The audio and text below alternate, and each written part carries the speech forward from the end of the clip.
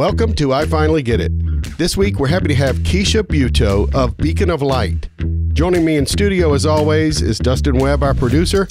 I'm your host, Jeff Martin. Let's get it.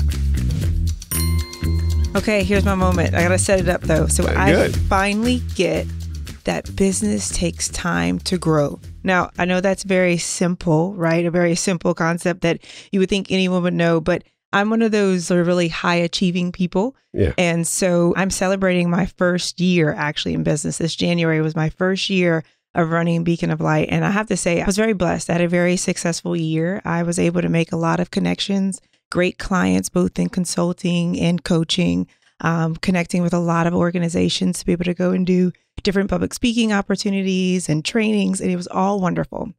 Now, I'll tell you, great as all that was, I found myself in December of this past year, and a lady, well-intended, she came up to me at an event and she said, Keesha, I've been following you. I've been following Beacon of Light. So many great things you have going on. What's next for Beacon of Light? And I knew the answer to that. I knew that I was going to be building on my foundation. I knew what my next steps were, but that was a moment for me that said, okay, is that good enough? Right? Is all the success that I had this past year, is that good enough? And I found myself moving into this past January thinking, okay, I was building on my foundation and the plans and the programs that I was rolling out and the way that I was going to set up my clients' coaching packages. Was all that going to be good enough? And I wanted to take my 1 year and turn it into 5 years, right? And so I was stuck into this frustration that I was in, like a pattern. And I found myself on the phone with my sister, who is like my best friend, but she's also my coach and she does all things for me, right? And so she said, well, it sounds like you had a really good year this past year. I said, yeah. She said, man, you've listed a whole lot of accomplishments. I said, yeah, but I'm ready to do this thing. I got to do it big. And she said, well, you're almost wanting to treat your business like it's a teenager when it's really just a baby. Yeah, no doubt. And it made me take pause. And I said, I said, what do you mean more about? Tell me some more about that. And she said, it sounds like you've had a really great year. And you got to remember that Beacon of Light is a baby, right? Think about parenting. And I have 2 kids of my own and how you have to figure it out. There's no playbook. There's no guide of an exact way to do things, but you've got to figure out how to grow your business, and you got to be okay with it being a baby. Let it be a toddler as we move into year 2. And that was really just the way to settle me. It gave me some peace that in order for me to do something, in order for me to have my business be of excellence, what I really lean into, and for it to be great, I was going to have to be okay with it taking the time to grow and building the playbook just as it would be when you're raising kids. Yep.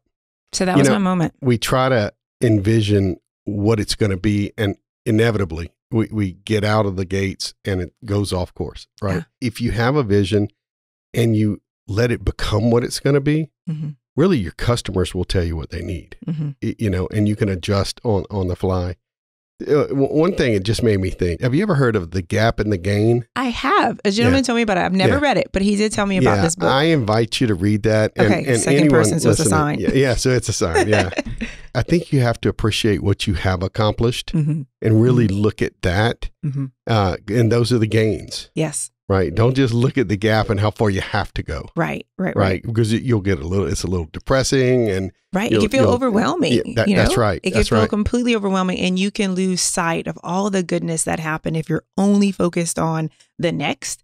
And so that's a place where I've been in, is making sure that I'm being in the present. And I have to work for that because I'm a very futuristic type person. I love to dream, see all the things, but you've got to, when you're in business and especially building it from the ground up, you've got to just be okay with being in the present, being in that one phase, that 1 year that you're in, and give it your best. That's right. And let year 2, year 3, the next years to follow, just let it be the best at what it's going to be in that particular season. That's right. Because nothing's permanent. It's going to continue to grow and evolve, and you got to be okay with that too. Yep. This is good for me to even say it out loud because I see it, I'm living it, and I know it now as being a business owner. So what did you do before Beacon of Light? So I worked in nonprofit. I was, my last role was Chief Operating Officer at Girl Scouts here, our local council. Did all things operation, did the program, the recruitment, the membership coming in, the support, the cookie program. I know everyone knows about that. And so I did all things on the operations, business processes, and I loved what I did. But at the end of the day, in everything that I was doing at Girl Scouts, building young leaders and working with them, encouraging them for their future, and the employees that I got to work with, it always landed back to the people for me. That's where I found my greatest joy, when I could see someone having a light bulb moment, when they're winning, when they're growing both personally and professionally. And so I took that time that I spent 15 years in that organization and just really brought with me all of those experiences from the business side of the company, but then also the people side, because that's what I cling on to the most when I think about that time. Yeah, I love that. So what are you doing now with Beacon of Light? So I am working to provide professional development opportunities in multiple ways. And so on the consulting realm, I go in and I help companies. I always say the best way to describe this is I help people define what success looks like, help them to find clarity to where it is, what their goals are, and where they're trying to go. So on the business side of things, I go in, I help with whatever consulting projects that are needed. So it could be looking at business processes. It can be looking at on the nonprofit side, maybe there's some board development that's needed, some fund development efforts that are need to be created, programs, just whatever is needed in the business where they've identified that I'm a good fit for. I go in and I help with that on the consulting end. On the coaching side of things, I just absolutely love it. I'm leaning into that a whole lot this past year and just helping people define their success and really identifying what makes them the most happy in their day-to-day basis, like when they're in the workplace, what strengths do they have? If there's obstacles and they're trying to overcome them, I get to be their support for them and hold them accountable along the way. Yeah, sure. That accountability is huge. Oh, yeah, absolutely. And then on the professional development side, just in public speaking, I go and I do a lot of conferences, lunch and learns, and bring content that are more focused on interpersonal skills, communication, relationship building, the importance of that in the workplace. And so I'm all things people, defining success and creating the path to help them to get there. That's great. Yeah. So what would you say, what's your favorite thing that you've learned along the way in the first year of business? Favorite thing. First year is often tough. Oh, goodness. That's a good one. I've learned a whole lot. But one of my lessons that comes to mind in the process, like I said, of realizing that there's no playbook created for this and that you've got to be comfortable to stand on your own. If you have a vision and idea, you could do a lot of research. There's a whole lot that's out there that'll tell you how to consult and how to coach and how to be a good public speaker. But you got to be confident to be who you are, truly showing up as your true self and knowing who you are. And remembering in the time what your worth is and where your worth comes from. Because in the service industry, you know, there's a whole lot that you go out and you help to provide professional development, but you got to be confident that your wisdom and the experiences that you bring is enough to help somebody else. And so really for me in the time of identifying worth and knowing is that I put a value add into my services. So I know what my services cost others, and also knowing that what my worth is when I bring that to the customer. Yeah, and I'll be honest with you, so many people don't get that right away. It takes years and years, decades sometimes. It takes time for sure, because you could take it personal, right? Oh yeah, and for sure. I was in a time, I remember people telling me well-intended advice, well-intended. They would say, charge your worth. And I will never forget sitting at my office one day and I was working on a contract proposal. And I remember sitting there thinking, well, am I worth this amount? Maybe am I worth this amount? And I was going through different numbers and trying to figure out what the dollar amount was that I was going to put on that contract. And that was a moment for me. I was like, man, am I worth that? And so I got up and I took that to prayer. And I remember being in prayer and really hearing and hearing the Lord speak to me that said, I've already paid your worth. No one can ever pay you your worth. You've got to identify what your services are worth. And so it was a way for me to disconnect me personally, my personal worth, to what my services are. And so ever since I found that and I can stand still on that, I can now connect that and keep that not to be a personal matter when we're discussing price points. You know, in price, it's really, what is it worth? What is the outcome worth for them to do it? And they always know if you don't do it, they know what it's going to cost them. You know, so you got to find that moment. So I asked you your favorite thing. What's been the hardest lesson you've learned in the first year? The hardest lessons is that you have to accept the fact that you're going to have some failures. And I've tried to learn to begin to look at failures as lessons learned and gifts and opportunities. Amen. That's a huge light bulb moment right there. Well, good. I truly did. You know, we all talk about the fact that there are lessons to be learned and that mistakes can be looked at, you know, as gifts and opportunities. And we can hear it, we can know it, but then when you have to experience it, it's a whole nother ball game. I've just learned to lean in and understand that I'm not going to know everything. I'm not going to have all the answers. There's going to be things that I'm going to learn along the way. And that's going to be a gift that I'm taking with me into my next opportunity. And so I had a lot of gifts that I'm taking with me into year 2 because I hadn't done some of the things before as far as price points, putting together packages on the business side of the work. And I had to be okay and be vulnerable enough to be able to fail forward. Yeah. Yeah. And again, just let it happen, but with direction. Yes, absolutely. That's huge. Who inspired you to go out on your own and start Beacon of Light? And why the name Beacon of Light? I just love it. So this wasn't something that I actually had sought out to do. I was in my career working in nonprofit, loved what I did. But it was a very pivotal moment for me where I just instantly began to know toward the end of that season that I had done everything I was supposed to do there. I actually thought I was going to leave one exec role and go into the next. That was my plan. I was going to find the next job. But during that journey, when I took the leap to leave my employment, I remember thinking, I didn't want just another job. I didn't want to walk into just another position. I wanted something that was going to be legacy worthy work is the best way I can describe it. And so I took that journey. I started interviewing for different jobs and seeing different opportunities out there, and nothing felt like it was going to be the right fit for me. So the best thing I can tell you about my journey or what inspired me was that I really believe it found me. I believe it's purpose-driven work.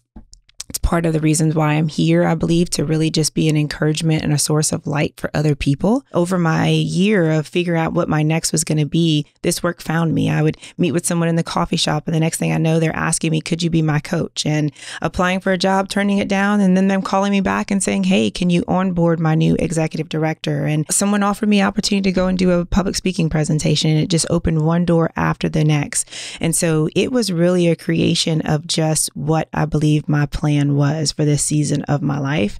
Reason it being Beacon of Light is because when you think about a beacon and how it can help to guide people and be the light and guide them into their intended purpose, their intended direction in life, I love to do that for people. So Beacon of Light was just the right fit for my passion and the work that I wanted to do in my community. Yeah, that's a pretty brave moment when you go from being employed for 15 years. Mm-hmm. You're kind of calling all the shots, and then you say, I'm going to be an entrepreneur.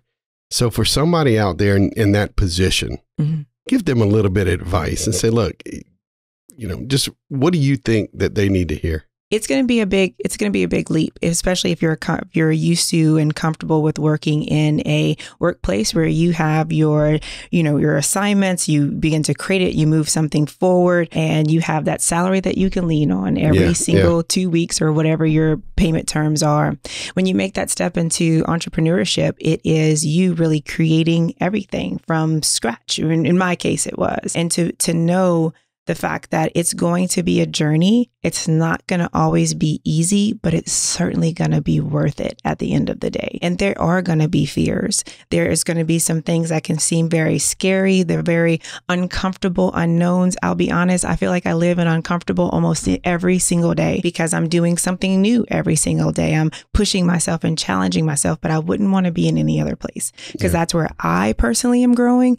And I know that I can bring that to the clients and the customers that I serve on a daily basis because I understand what they're going through because I too am a business owner. So certainly just understand that it's not going to be an easy journey, but it's going to be well worth it. And you just got to be courageous. And that doesn't mean that you're not going to have fears.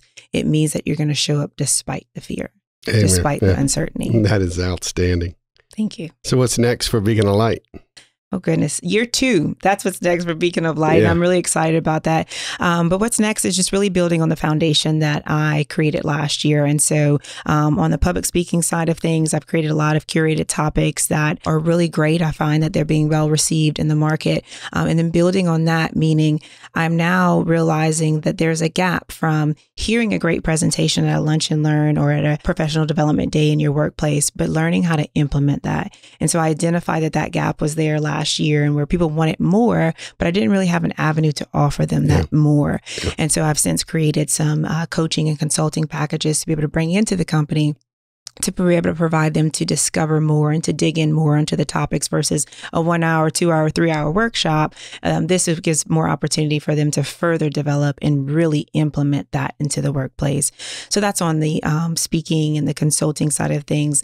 The coaching side, I'm really excited about bringing in the positive intelligence program. So it's all about, positive intelligence is all about really being able to change the way that you think from maybe wanting to quickly go into the negative side of things and experiencing the world into the positive side. And so really bringing that into my one-on-one sessions with our clients and in group sessions of having them really understand how we all have an internal judge and we all can do some self-sabotaging when we're trying to reach our goals. And so just continuing to build on what I've created and remembering I got to be present in this moment. And I kind of think about it as gather the skills, gather the resources that you need, put your head down and do the best work that you can do for each client. And the rest, kind of how you said earlier, it's going to either find you or the path will be created and the vision will be made clear. Yeah, no doubt about it. That's wonderful. You come into contact with a lot of people.